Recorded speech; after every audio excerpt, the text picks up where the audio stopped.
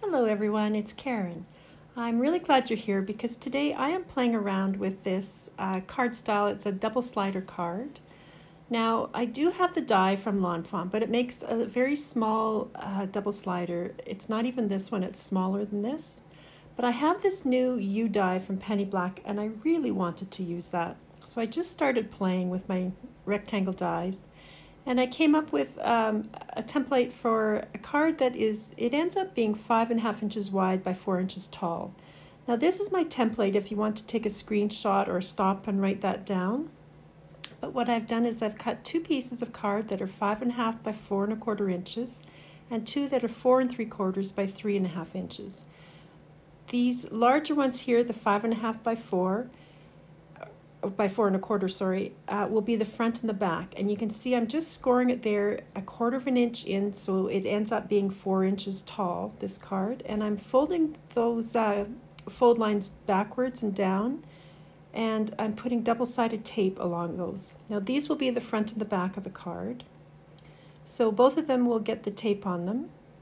Here I have now colored the front one, or just done some ink blending, and I've also done those 2 smaller pieces on which will come out on either side, and I just tried to center them and roughly keep that green and blue line straight across.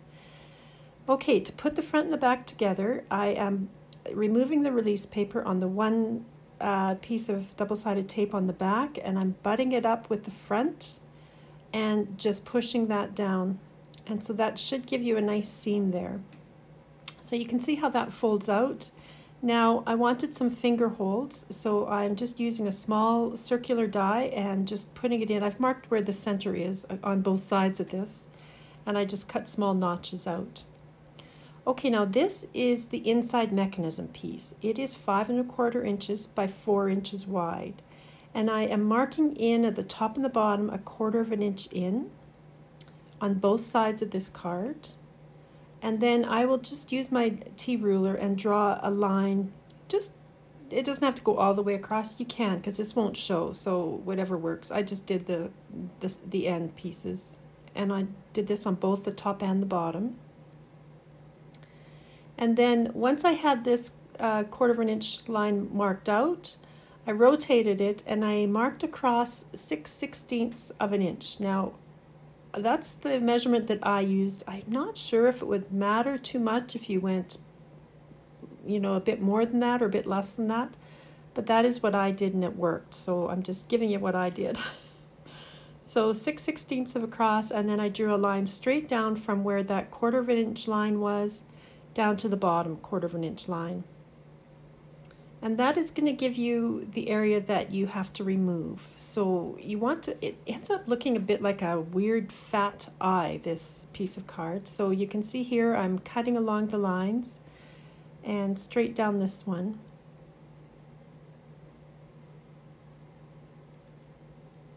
And then once that's cut out, I cut it out as well from the other side. And that's what gives you that weird eye shape, basically. So I erased the lines. You don't have to, because none of this shows. But what you do need is some plastic. And now I use this Ziploc bag because it's a much wider card than I normally would use. So it has to be something that will fit right across and overlap just slightly. So the Ziploc bag worked perfectly, and I just cut it down to be 3.5 inches because that's the width between those notched ends. So 3.5 inches. And then I just cut this bag in half. So I ended up having 2 of these. So you could make a second card with this plastic. So don't throw it out if you're planning on making more. So I'm putting a piece of double-sided adhesive now at the end. Now I left this in to show you because I realized when I pulled that off that I had some sticking out, and you definitely don't want that because that will stick the whole plastic down to that mechanism and it won't move. So I have now wrapped that plastic around to the back of this mechanism, and I've got it lined up. That strip of double-sided tape is lined up at the edge. You don't want this to be too tight that it won't move, but you also don't want it super loose. So I'm just gently lifting this up and over, And you can see that can really move easily now, and you definitely want it to do that. If you have a hard time moving it, it's probably too tight. So I just trimmed off the excess there, and that's that whole mechanism. Now I'm putting some double-sided tape along that 1/4 inch edge, and then I flip it over and put it on the other side as well. So both top and bottom have got double-sided adhesive on, just on the opposite sides.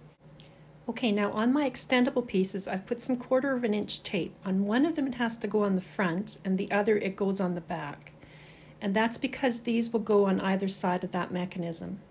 So to attach them, I've got my mechanism with the seam lined up to the right, and I've removed the release paper on that tape on the left-hand extendable edge, and I'm just centering it between those notches, just so that the tape attaches on to where the mechanism is. And the same with this side. I'm just putting it so it goes just over that center eye, and then you can pull these in and out, and that's how it works. Okay, here I'm removing the release paper on the front. Now I want you to notice that I've got the extendable ends tucked in so that they're fairly flush with the whole mechanism part. And I'm just folding this down. That is the front side of the card that is face down on my mat, and I'm attaching this right down onto that. Now I remove the release paper on this mechanism and then fold the front flap down over it. So now that mechanism is wedged right inside this and it can't move. So now I'm going to remove the release paper on the back flap of the front and just fold the back half of the card right up and seal everything in there. Just press it firmly, and then you'll see that the mechanism will slide in and out. Now you could leave it like this and just use those finger grips there, but I prefer to put a tab just to extend that pull mechanism a little bit. So here's what I do on a scrap piece of cardstock. I'm just measuring, that's the same die I used for those thumb grips. And I just cut a piece that was as wide as that, and I'm drawing that semicircle. I'm creasing it now at 5/8 of an inch in, and folding it and burnishing it. You could die cut this, but I just found that was just such a teeny tiny little semicircle to try and, you know, position on my die cutting machine that it just seemed easier to cut it by hand.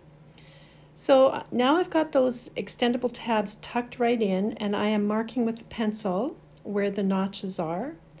Then I open it up and I am gluing those tabs in place. Now I have inked them up with the same color of ink just on the front, and I'm just gluing those down now where the pencil marks were, flipping it over and gluing the back down in place as well.